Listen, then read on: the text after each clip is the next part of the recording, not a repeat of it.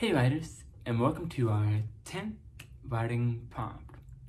So since we sort of started this online writing prompt style, we've gone over a lot of different things. We've gone over a lot of different ways of character development. We've put our characters to situations of conflict and suspense and challenged them to change themselves and to grow and adapt to their environments. And we've even talked about different ways that we can impact our writing styles along the way, such as through imagery and lyricism. So what I almost wanted to do this week is just to take a moment, just take a breath, just take a second to review all of these different things that we've covered and all of the different things that you've learned to incorporate into your writing, to develop your own writing. And take a moment this time around to focus on something that you want to write about. A lot of times these writing prompts sort of will put their participants in sort of a box where you're kind of being told what to write about. But that's not really what our goal is here. Although we're kind of starting off by putting you into these limitations to sort of challenge yourself as a writer, the ultimate goal of this should be to develop your own ideas and to branch off your own ideas from the initial writing prompt. I know in my own writing, for example, sometimes I've written about something on a writing prompt and I'll write a story that's based from that writing prompt, but it's a completely different story than what I had ever even written in there. But one thing I do want to mention is, what if you found yourself kind of staring at that blank page and you're not really sure what to do or where to go? One thing that helps me in those scenarios is a thing I like to call theme. And I guess I shouldn't say I like to call it, it is called theme. But it's this sort of concept of the subject matter of the story that keeps repeating and keeps coming up throughout the story. Think about, for example, if you write a story about animals in the environment, animals in nature, then you're kind of incorporating themes of environmentalism. You're sort of talking about how animals relate to their environment and how that plays out in nature. If you write a love story, for example, then your theme is sort of based around love. If you're writing, about a relationship that's just starting, that's going to be the sort of themes, the sort of building of love. Or if you're writing about a breakup, then sometimes that can be the sort of theme, the sort of breakup and the process of that, so to speak.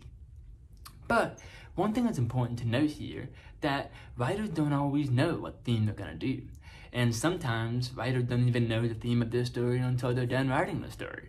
Sometimes even more, readers will come up with the theme for the writer and the writer kind of just signs off on it and is like, sure, whatever you want to interpret it as.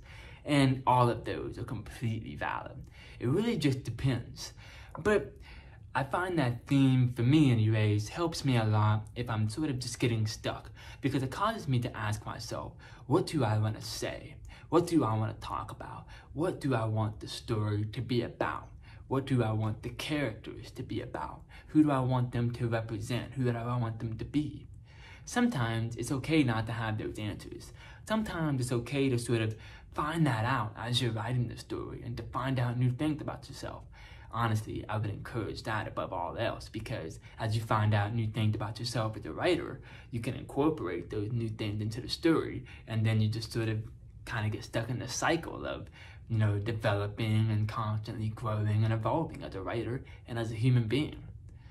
But all that is to say, what I want you to focus on this week is really just developing your own ideas, really just going after your own stories, writing your own stories, exploring your own concepts, exploring your own sort of paths that you want to carve, that you want to walk upon. A lot of times I feel like these writing prompts can sort of almost limit us too much and make us think, we have to write about a very narrow thing of ideas. But that's not the case at all. You shouldn't, while writing prompts are helpful to sort of get started on certain things, you shouldn't let them sort of limit you and put you into this box.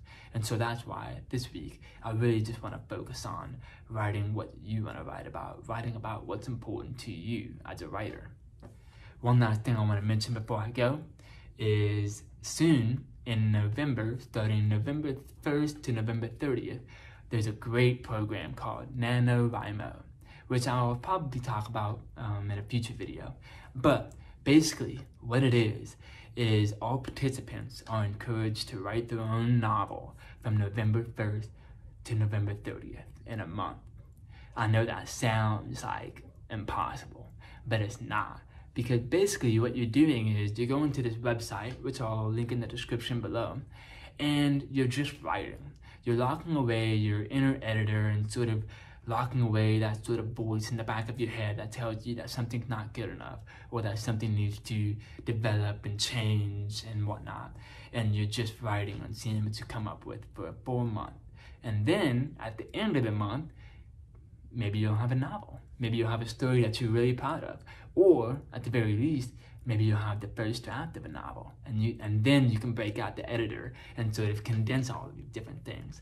But it really will just show you the power of how much you can write when you're sort of just kind of free from any constraints.